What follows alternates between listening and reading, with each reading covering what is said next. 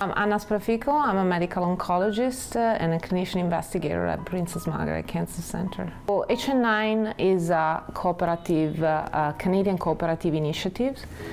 This is a randomized multi-center phase 2 study of chemoradiotherapy versus immunoradiotherapy with a component of adjuvant immunotherapy in a specific subpopulation of patients with head and neck cancer. Another importance of the HN9 study is that we have built a series of correlative studies.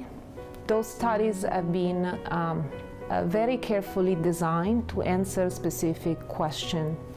And this question goes from, are the patients tolerating this treatment better? Are they living better? Do they have less toxicity?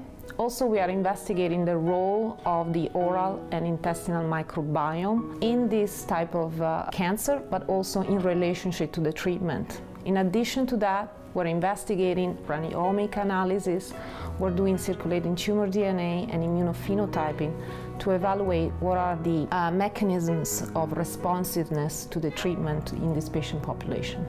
The information that will arise from the HN9 will be very important, and in addition to answer the specific questions that we have asked when we designed the HN9 study, I think HN9 will serve as a backbone to develop future clinical research question. Well, obviously, designing and conducting a clinical trial within a cooperative group is crucial for the success of the trial, especially with the new trials.